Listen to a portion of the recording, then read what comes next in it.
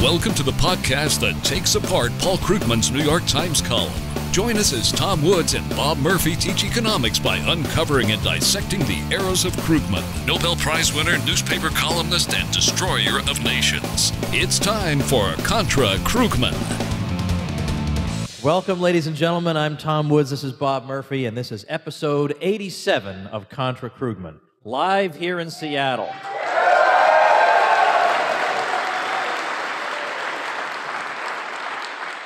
As Betsy mentioned, Bob and I do this every week. We release an episode of ContraKrugman every week. We review one of the two New York Times columns that Krugman has released that week, and we critique it. We search and search for something to find wrong in that column, and then we teach economics by doing so. There are a few inside jokes in the podcast that will be understood by people who've been listening to a number of them. So if some people laugh at something and you're not following it, I don't know. What's our advice in that situation? Just laugh and pretend that you get the joke, Laugh and pretend that you get the joke. Listen to the podcast more often, which you can do at ContraKrugman.com. This episode being number 87, the show notes page is ContraKrugman.com/87. It's not up yet. Will be by the time this is being heard by our normal audience, but you folks are hearing it as we're recording it. So what we're doing this time is we're actually zipping through three of his columns just to give you a sense of what we do. So, because some of his columns will cover just one topic, we want to cover a multitude of topics. So we're going to zip through three of them, and they'll all be linked at that particular page. The first one is from May 8th, and it's called Republicans Party Like It's 1984. It's my job here on the show. Bob graciously allows me to talk once in a while on the show, and what I get to do is summarize the columns. So I'm going to give you really brief summaries. Like, these are executive summaries, like you're on your way to being executed and you have 3 seconds. That's how much of a summary I'm going to give you because we have three of them to do. So this one is from May 8th, just not too long ago, a couple of weeks ago. And what the gist of this is that the Republicans, according to Krugman, more or less can't ever be trusted. All right, well, so far so good. But what he's arguing is that we got a whole lot of bluster about Obamacare. We need to repeal it. We're going to have this tremendous replacement. It's going to be wonderful. It's going to do all these great things. And he says, you know, the reality of what the Republicans gave us for legislation on health care fell rather short of expectations. He says, look, this thing breaks every promise the Republicans ever made about health. Deductibles are going to rise, not fall. Premiums may fall for a handful of young, healthy, affluent people, but they're going to rise for everybody else. There are going to be cutbacks for all sorts of vulnerable people. And this is exactly what they want to do. This is how Republicans are. They want to take health insurance away from people. I mean, and he puts it quite that way, by the way, in a couple of these columns we're going to be talking about. This is what they naturally thrive on, which is taking away things from vulnerable people. And he says that according to independent estimates of an earlier version of Trump Care, people with incomes over $1 million will save an average of more than $50,000 a year. And there's a good chunk of GOPers for whom that's all they care about is these folks at the top. So this is the style of the typical Krugman column. It's goes after the GOP, says that they're only in it for the wealthy and they just want to hurt vulnerable people. So he says, I personally think that Donald Trump gets some positive pleasure out of people who made the mistake of trusting him for a ride. And he says, look, this is a freedom is slavery, ignorance is strength moment. What we were presented for health care is positively Orwellian. So the first column is to argue that the Republicans may have talked an awful lot about all the flaws of Obamacare, but then they turn around and give us something that is horrific and awful and in no way an improvement. Then secondly, May 12th, 2017, Judas, I like how we're not getting too over the top here. Judas is trotted out. Judas, tax cuts, and the great betrayal. And he means Judas is a bad thing, just to clarify. Right, he's using Judas as a bad, right. And he's saying, and basically Judas here, did we decide Judas was Mitch McConnell, more or less? Yeah, okay. And the argument in this column is that surely there are Republicans who know that Trump is probably in some way compromised by the Russians, but they are willing to overlook this because Trump is going to deliver them their greatest wish, which, of course, what is a Republican's greatest wish? Taking health care away from vulnerable people. So as long as Trump is going to take health care away from vulnerable people, they'll look the other way about the Russia stuff. And so that's why McConnell is Judas. He's prepared to betray everybody.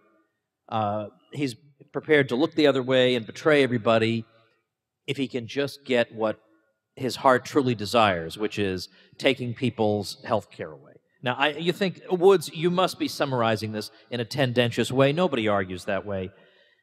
Either you don't listen to ContraKrugman or you don't read his columns. Now, if you don't read his columns, you have a happier life. If you don't listen to ContraKrugman, it's sadder. I'm telling you, it's sadder. We have a fun podcast. What can I tell you? So, Krugman generously says, look, we don't know for sure that top Trump officials and maybe even Trump himself are Russian puppets. We don't know that for sure. However, wink, wink, he says. He says, but you know what? This is typical of conservatives because, after all, look at the America Firsters from the 1930s. They loved foreign dictators, just like Trump loves a foreign dictator. So this is typical of Republicans. There's nothing unusual about this. They're just reverting to form. Whew. Okay, that's 2 columns. The third one we're going to share with you today is the May 15th column, The Priming of Mr. Donald Trump.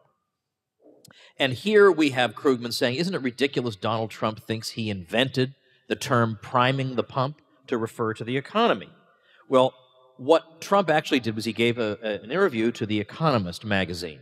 And he said, we're going to cut taxes because we want to prime the pump. And Bob's going to talk a bit about that when we get to it. But Krugman, as most people, took that to mean, because Trump then said, he asked the reporter, are you familiar with this term, this use of this term? Because I wasn't, and I made it up the other day, and I rather like it. And people took this to mean, boy, this guy thinks he invented the term priming the pump. So we're gonna talk about that. But anyway, the typical way that phrase is used is we need more government spending pumped into the economy to get the thing going. And Krugman spends the column explaining what that's all about and why it can be useful to do that. But what he's arguing now, and what he indeed argued a few months ago, was that, yes, even though Krugman for years has been calling for deficit spending, for years, bigger deficits, we need bigger deficits, all of a sudden in 2017, you'll never guess, now's the time to keep an eye on the deficit. All of a sudden, we got to watch spending. That happened in 2017. We got to watch spending. He says, because things are totally different now from when I was talking about why we need to increase spending. Things are totally different, he says. And he goes through and gives you all these reasons that things are different now. They're so much different than they were like 3 months earlier when I was telling you we needed the opposite. So we're going to go through exactly what's allegedly different. We did do this, by the way. We devoted all of episode 69 of ContraKrugman to exactly that, to how different are things from the 5 minutes ago when he was saying we need to increase spending. And it turns out these indicators were exactly the same then as they are now. The one difference seems to be there's a guy with an R next to his name in the White House now, and suddenly we got to be careful about deficits. So he is willing to say, I would accept deficits if it's in exchange for more infrastructure. That he's fine with. He says, but really, what does Trump want deficits for? Just so he could give tax cuts to his rich friends.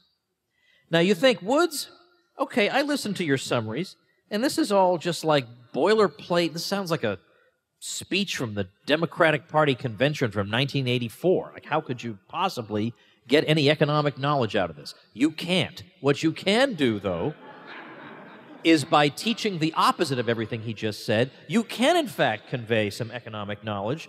And, Bob, I am now going to place the burden of that task upon your shoulders. I'm going to hand you these columns back that you lent me. I don't really want them anymore. And now, Bob, I am going to let you start us off. Why don't we start off with the claim that premiums, health premiums, would fall for maybe a handful of people if Obamacare were replaced. A handful of people. Right, so let me just read these. So Krugman's got this rhetorical style when he's talking about healthcare to try to minimize and just show the disparate impact. So he can't just say there's literally no single person in the United States who would benefit from this Republican plan. And I should say as a caveat, because I know we have some people here who have never heard the podcast, because Krugman holds up, here, we don't even have to engage in hyperbole. He's literally calling the Republicans Judas. Okay, so this is the way he talks. So when we're criticizing him, it comes off sometimes like we're defending the Republicans, and it's not that so much. It's just more that we're saying, no, these claims are hyperbolic, and let's look at this more accurately. So by no means should any of this come off like we're all in favor of the health reform that was coming out of D.C. lately, but we're just trying to show how misleading a lot of Krugman's claims are. So, for example, he says, premiums may fall for a handful of young, healthy, affluent people, but will rise in many cases. Right? So he's using the term handful there when, in fact, this is obviously millions of people. That the original Affordable Care Act, the very nature of it was to sort of put everyone into comparable pools to make it illegal for health insurance companies to discriminate according to pre-existing conditions. It did things like say the spread between premiums on people based on age can only be a factor of 3, right? So take two otherwise equivalent people, but one person's 70, the other person's 22, then the health insurers under the Affordable Care Act could charge no more than 3 times the premium, which is artificial. That was a much narrower band than had been the case before. So obviously, if you undo that, well, then now it's not that the young and healthy are implicitly subsidizing the older and the people with pre-existing conditions. So again, just the rhetorical trick there of Krugman saying premiums may fall for a handful of people. Let me give you another example of what I mean here. So later in the same column, he says, according to independent estimates of an earlier version of Trump Care, people with incomes over $1 million would save an average of more than $50,000 a year. Okay, so Krugman's trying to show the disparity, like to say, who are the winners and the losers? And that's all he says about the fact that there are large tax cuts involved with the Republican plan, because again, remember the Affordable Care Act came with huge tax increases. That was partly how they were going to contain the impact on the deficit from all this, new subsidies. So, of course, if you undo that, well, then that's going to be a huge tax cut. So let me just give you an example of how slippery Krugman can be. So and I should say, what I've learned doing this podcast, I thought at the beginning that, to show the contrast of what Krugman's numbers are with more realistic ones, you would have to go to like the Cato Institute or Heritage. No, all you need to do typically is click the link and then see how it's the exact opposite of the way Krugman summarized it. So for this one, just for example, I'll just give you these numbers, Tom, and turn it back over to you. It's what Krugman said is true. Okay, you can go to the link and you can find the table that he was talking about here. But let me give you some more facts. So coming away from that, you would think that, oh yeah, this is just for rich people. This table, so it's from, who is this from? This is from the Urban Institute. They did a tax assessment, not of the most recent one that passed the House, but the original one that didn't get through. But, the grand scheme, they're comparable.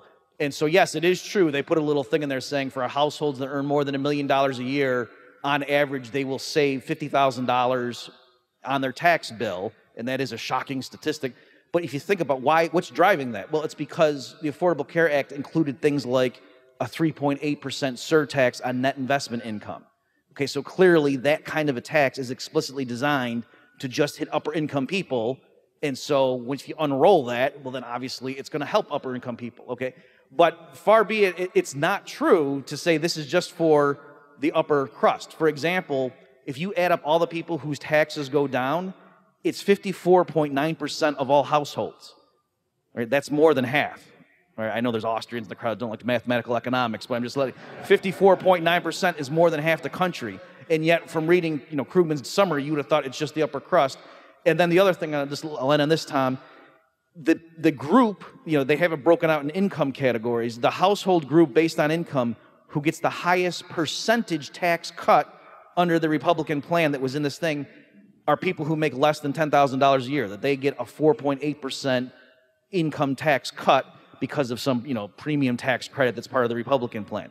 Okay, so it's more than half the country gets their taxes cut, and the biggest chunk in terms of percentage of income going down because of the Republican goes to the poorest people, and yet the way Krugman summarized all the information in that chart was to say, oh yeah, people making more than $1 million a year save more than $50,000.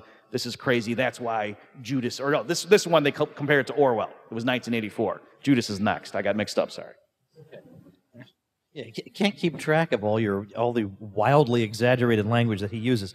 I want to read to you from my phone here the text, just a paragraph or two from an interview I did with a physician maybe a year and a half ago. It's Dr. Josh Umber, who he and his father ran together for governor and lieutenant governor of Kansas on the Libertarian Party ticket.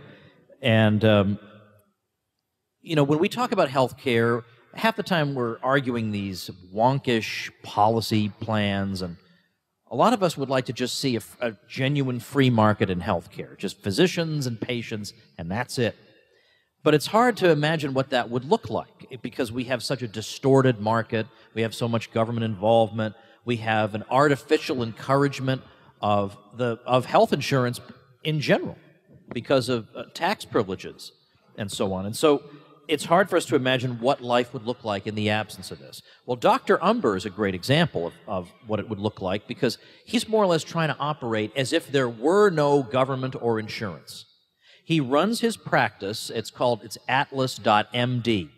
He runs his practice like a membership service where you pay a monthly fee and you get everything he offers as part of that monthly fee, whatever you need. And so I want to read, this is real. This is happening right now. This is Dr. Umber talking to me. He says, it's a flat rate per month based on age, just like a gym membership. For that membership, you get unlimited home visits, work visits, office visits, technology visits, like email, cell phone, texting, Twitter, Facebook, Skype, basically whatever we want, because now we're not limited to what insurance will allow or pay for. This is generally, by the way, $50 a month. $50 a month.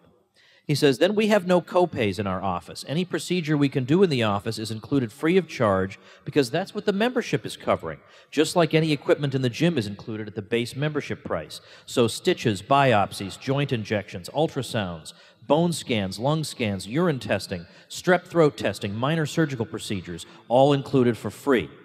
Then one more paragraph. He says, then something else we can do that makes us very unique and valuable is wholesale medications, labs, imaging, and pathology. We had a perfect example recently. We ordered some blood work.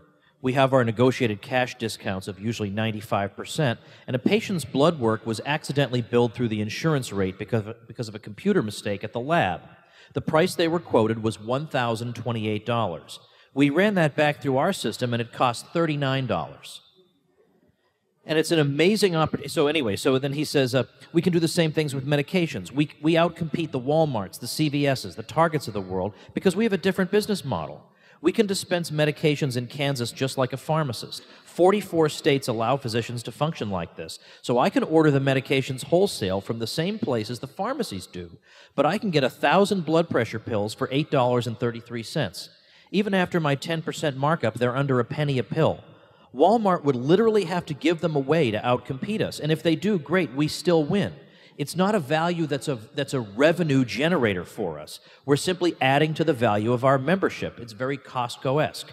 You're going to want to read this entire interview because it's stunning. All right, that sounds like it's from Mars. Right? That doesn't sound like anything that we're accustomed to, and yet it's going on right now. So I am going to invite you to do something. Bob's going to roll his eyes, but let him roll them. It's my turn, okay?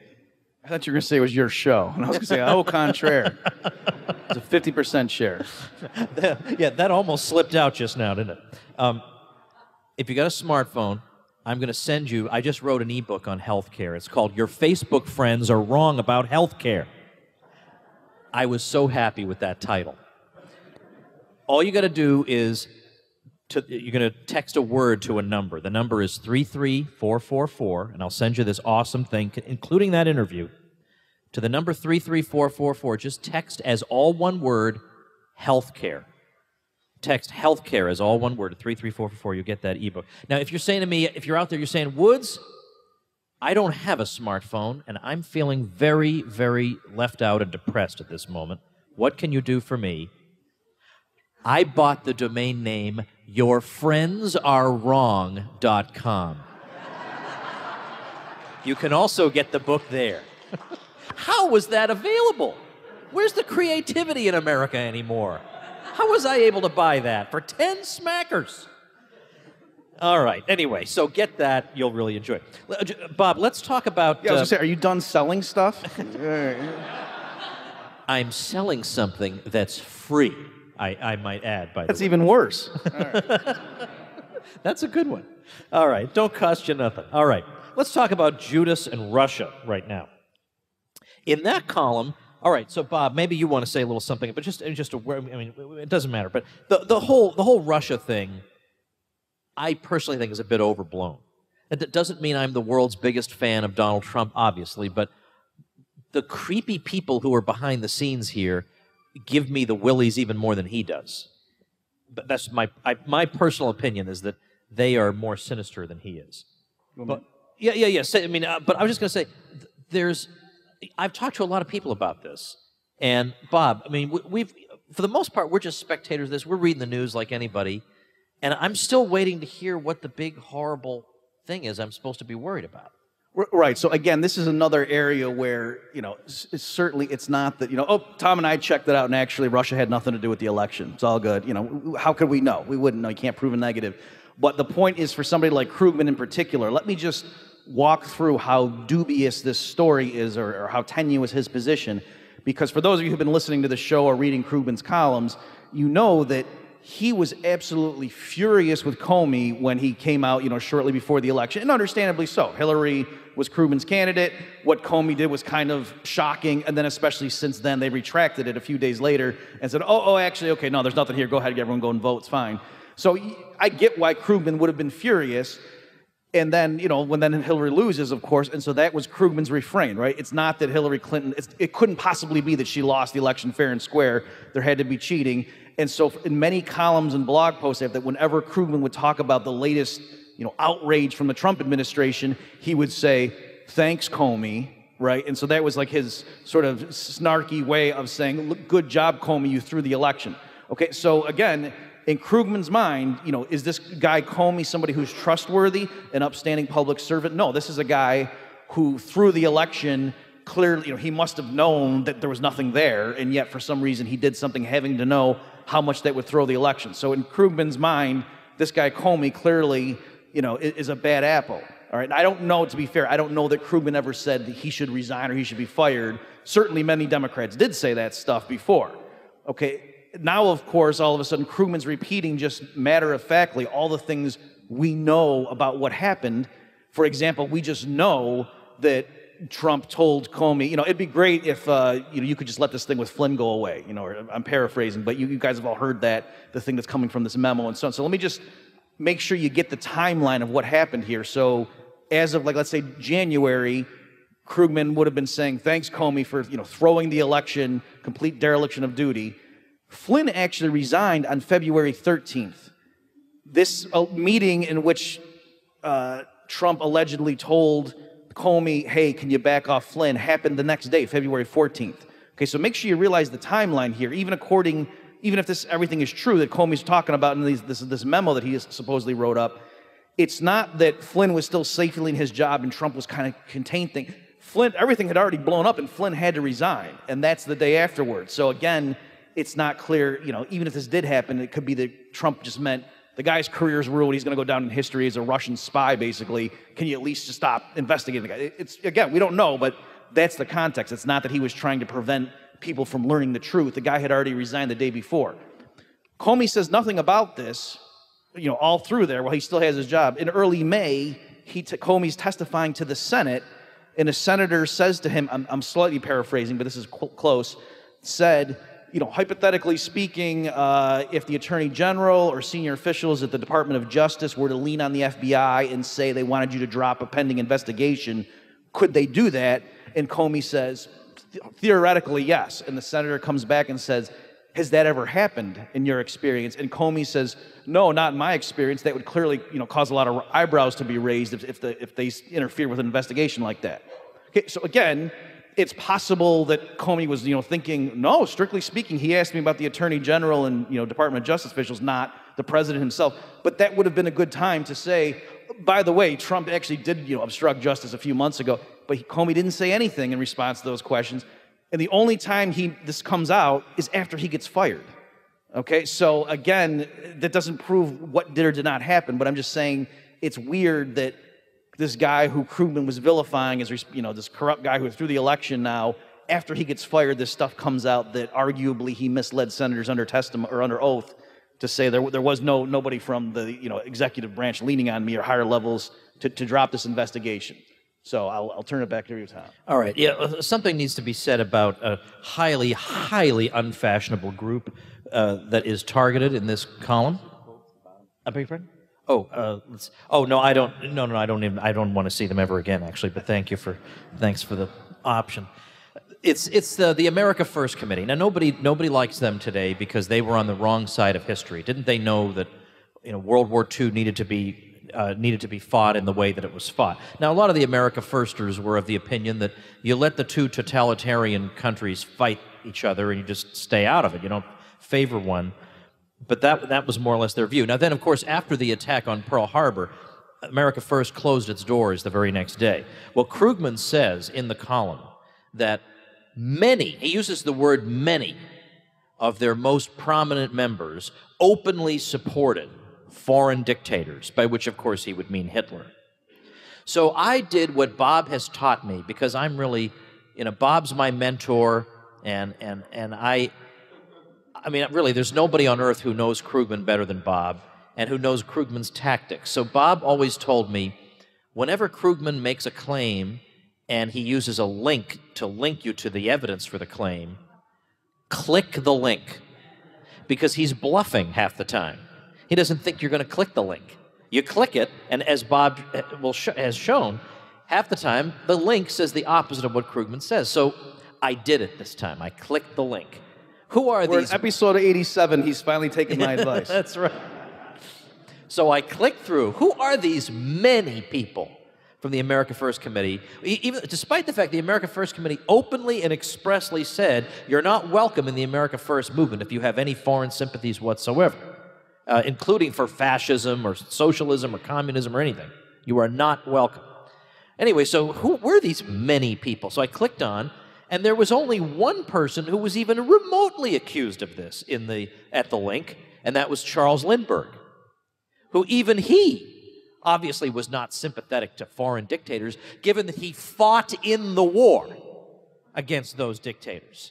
You don't normally go bomb people you sympathize with, and you also don't go over, as Lindbergh did, he went over to Germany, saw the German Air Force up close, got all the details he could about it, and then came home and shared it all with American intelligence. Oops. So there's actually an interesting book on the whole Lindbergh matter by James Duffy that I recommend. It's called Lindbergh versus Roosevelt, The Rivalry That Divided America. But the long and the short of it is that was the only name I could find in that link.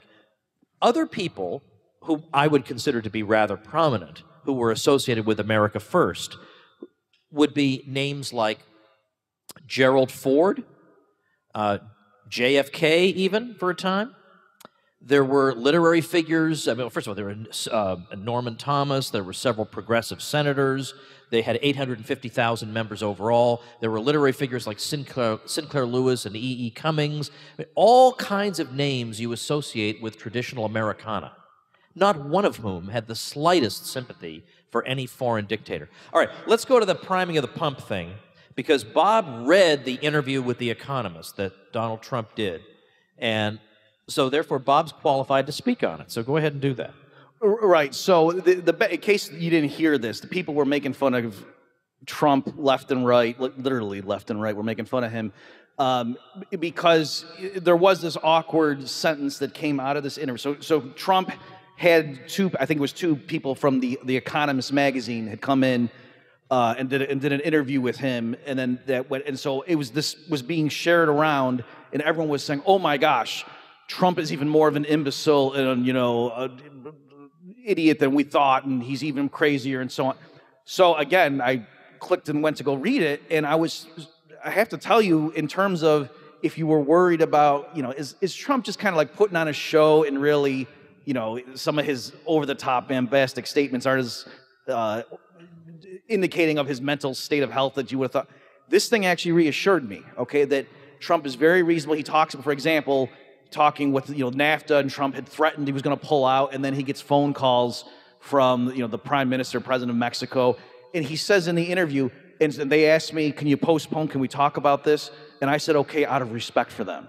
Okay, so that's not like the crazy Trump image that you get, that he says, out of respect for the leader of Mexico, I decided to reconsider, right? So I'm just saying things like that. Another example, people were saying, oh, in this interview, Trump says that he introduced the world to Mike Pence, but that's not true, that's a dirty lie. People knew who Pence was.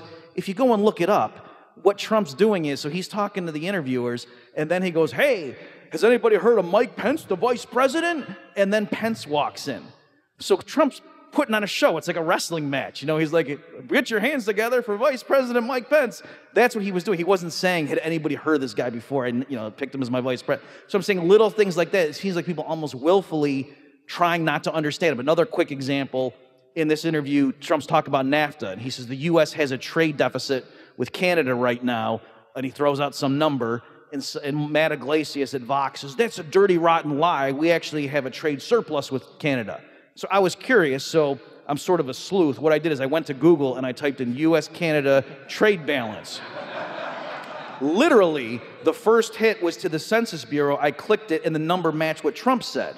So I was like, that's weird. So what happened was Iglesias was looking at the goods and services, which was a surplus. Trump was just looking at the goods. Okay, so fair enough. But again, that's little things like that where clearly, rather than trying to say, it's weird that Trump would lie and make up a specific number that's totally, instead of just trying to figure out where did he get that number from and realize, oh, he was talking about the goods deficit.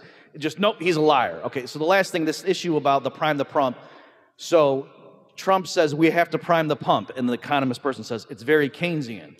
And then Trump says, we're the highest taxed nation in the world. Have you heard that expression before for this particular type of event? And the Economist guy says, priming the pump? And Trump says, yeah, have you heard of it? Yes. Have you heard that expression used before? Because I haven't heard it. I mean, I came up with it a couple days ago, and I thought it was good. It's what you have to do. Okay, so that's the snippet that they quoted. And so my point is, Trump talks funny. He says weird stuff, but if Trump were really saying, I coined this phrase 2 days ago, would he have had three introductory questions to say, have you ever heard that before, right? If I claimed that I made up a new song, I wouldn't say to Tom, hey, have you ever heard this song before? And then, sing a few bars of it, and then say, because I made it up yesterday. That wouldn't make any sense, right? You get what I'm saying? So I think possibly what happened is Trump was saying, like, I hadn't heard that phrase in this context before. I stumbled across it, and now that's what we're using, because I think it's a cool phrase. Have you ever heard it used like that before? So, yeah, certainly it shows he's not a policy wonk and didn't realize Keynesians have been using that since the 30s. But I don't think Trump was claiming I coined this phrase 2 days ago, because otherwise his earlier questions make no sense. Let's just really quickly hit the, we can't have deficit spending now because conditions are totally changed, because he says, he's talking about quit rates and stuff like that. Just give us 30 seconds of why, when he first made that claim a few months ago, it turns out that months earlier when he was saying we do need deficit spending, all these factors that he said are now totally different were exactly the same then. When under Obama, he was saying we need deficit spending. Right. So we had an episode. Do you remember the episode number was? Number 69. Yeah, so in episode 69, we had it. Krugman had the best column of all time. It was literally titled, Deficits Matter Again. Okay? Imagine that, because now all of a sudden Trump's in. So everyone kind of knew Krugman was going to have to pivot, that he was calling for big deficit spending all along, but now that Trump's in and wanting to have big infrastructure spending and tax cuts that would cause the deficit to blow up, Krugman wouldn't be for it, right? And so when Krugman tried to explain why it would have been good for Obama to have bigger deficits, but now it's awful that Trump, he gave two things, and he said, oh, because the economy's recovered now, quit rates are going up, meaning, more the percentage of people who have jobs and then quit it for various reasons, that's going up. So that shows workers aren't worried about losing their job as much, and they think they can get rehired. And also that wages are rising. And so we went through and just documented any column Krugman had written in 2016, before the election, where Krugman had used the words deficit or I think borrowing was another one, and just see the context. And so he was all throughout for bigger deficits, making fun of the deficit scolds and those people.